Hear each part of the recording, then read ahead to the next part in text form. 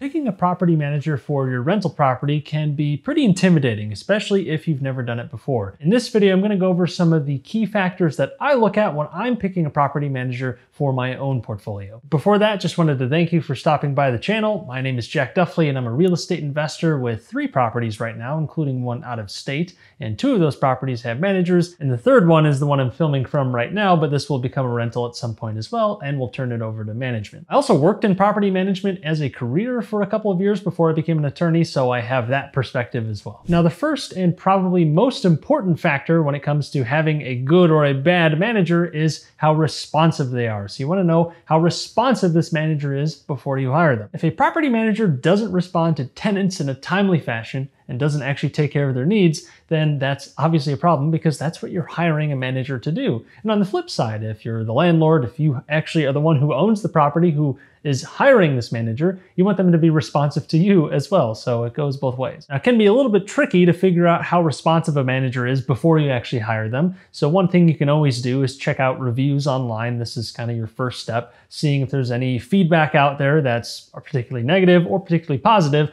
Try to find some sort of theme, see if there are a lot of complaints about responsiveness or even other issues. There's plenty of things to look for in these sorts of reviews. But basically, take a quick look for red flags in those reviews, and also ask your real estate agent that you might be working with or other professionals that might be familiar with this property management company to see what they have to say. But one quick strategy that I always like to do is calling that property manager's office number or whatever number the tenant would be calling in the event they needed something. So I call that using that tenant line to see if I'll get a response quickly. If they don't pick up the phone during reasonable hours, that's a red flag, but it's not a deal breaker. But if they don't respond or get back to me within a reasonable period of time, at least a day, then that is a very big red flag. Because what if a tenant had an emergency? Was that person not going to respond? Were they not even going to acknowledge my call? When are they actually going to call back? Again, doing this during normal business hours. But if the property management team isn't going to be responsive to you, why on earth would they be responsive to your tenants? A quick check like that can be a very easy step in your sort of due diligence process in picking a manager. But another thing I like to look for with property managers is something like in-house maintenance. That is, they have a staff that can take care of issues with properties, and that might even include doing some very light rehab work or really just more handyman type activities, not something that would require a full crew, just something where the tenant might have an issue, maybe something breaks, maybe a glass shower door breaks. Having someone who can go in and install that very quickly without having to reach out to third parties can make it not only quicker, but also a lot cheaper. During my own career in property management, I worked on a couple of properties that had in-house maintenance, and it made things so much easier, both from a management perspective, and it also made residents a lot happier since they could get issues taken care of quickly. Makes sense. You have the extra help on hand. You don't have to call for availability for some third party. You have people right there who can hop on issues quickly and take care of them, and they're familiar with the property if they've been working there for a while. Now, a manager doesn't have to have in-house maintenance. Sometimes it doesn't make a lot of sense, especially if the company isn't very big. You kind of need some scale for that to really make sense. So even if it's a small management company, or maybe they just don't have in-house maintenance for whatever reason, as long as they are well connected and have a list of contractors that they work with to take care of smaller or bigger issues, that's definitely a great thing to look for. And if they do have a preferred list of contractors, often those prices are going to be better than if you were trying to find the contractor yourself, because maybe they've cut some sort of deal to where they're bringing enough volume to that contractor that it ends up being cheaper in the long run anyways. So it's not totally necessary to have in-house maintenance, but I do think it's really nice to have,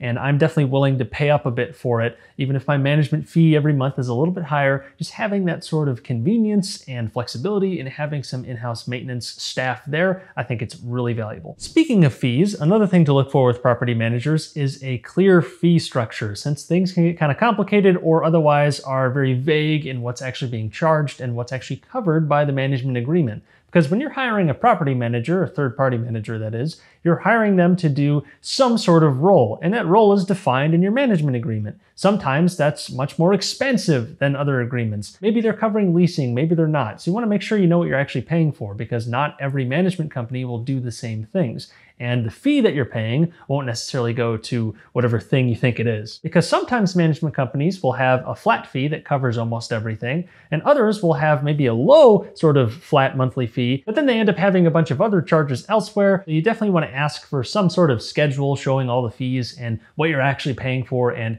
if something happens, if the unit gets turned, if you want to put a new tenant in there, if the tenant renews, what are the fees there? Sometimes a management company will charge a full month's rent just for renewing a tenant that's already there. And that's going to get pretty expensive because that's a tenant that's staying there. So you wouldn't expect that to cost a lot for the management company. So you just want to figure out where all the fees are going, what are you actually paying for, and seeing if that sort of teaser rates, that maybe low fixed percentage, isn't really all that great because you have all these fees elsewhere. So do take a close look at the management agreement, see where all the fees are, and make sure you know what you're actually getting from your manager, because don't expect them to do anything that isn't outlined in that agreement that you are not paying for. And another thing to look for that kind of goes without saying, but that's making sure you're dealing with someone who's professional, because they're ultimately dealing with people who are going to be very upset. If your tenant has an issue, they're going to go to the manager, probably not in the best mood because it's something happening with their home. They want it fixed. It makes sense. So the property manager is going to have to sort of take the brunt of that.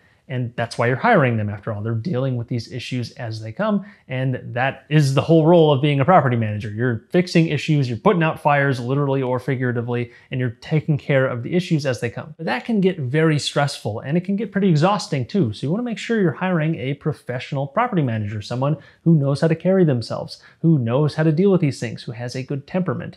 And that can be kind of hard to judge off the bat, but do keep an eye out for it, because if you're hiring someone who maybe doesn't follow up, maybe someone who doesn't take things very seriously, you definitely don't want to ignore that. And that can be a big factor for determining whether someone's actually a good manager, their sort of overall professionalism. That's where experience can definitely help. If someone's been working in property management for years, it's probably a pretty good sign that they know what they're doing, though it's not guaranteed. You got to do your other due diligence as well, take a look at those reviews and all the great things like that. But typically, experience is going to help here. They've dealt with problems in the past. They know how to handle these things. And if they've been at the same company for a while, maybe they have great relationships with the other people at the company, with maintenance staff, with the contractors that they might work with on a regular basis, all those things. Just take a look for experience, professionalism, all those sort of soft characteristics that are very important. And once you find a good manager and you're setting up your relationship with them, definitely make sure you set those expectations where you think they should be set. When is the property manager supposed to call you for approval? Do they have a green light to take care of small issues or even big issues? How much active involvement are you going to have? How much approval do you need to give? You want to make sure this is all set out at the beginning. Oftentimes this is going to be in the management agreement, but sometimes it's not. So you're going to want to clarify that with whoever you're hiring as your manager. You want to take care of all those issues at the front end rather than trying to do it on the fly, and then it gets very awkward and you're getting off on the wrong foot. But above all, if you put some time into finding a manager who's going to take care of your properties well, who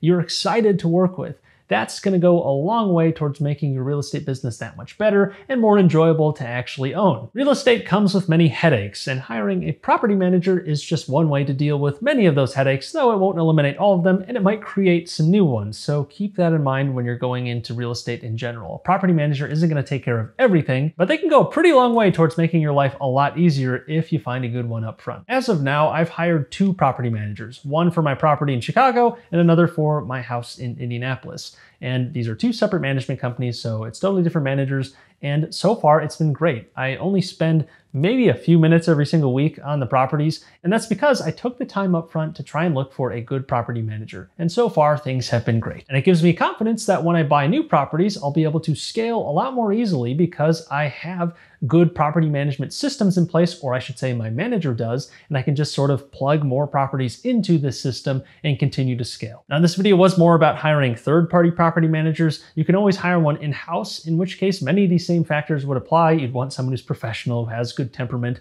and can deal with all these issues, and ideally has some experience. But you're gonna have a pretty big portfolio to justify having an in-house manager that only works on your properties and works on no one else's. But ideally, this video can be a helpful start for someone looking for a third-party property manager as you build out that portfolio. So with that said, if you like this video, definitely like, comment, subscribe, all that great stuff. It would go a long way towards helping the channel. But until next time, take care.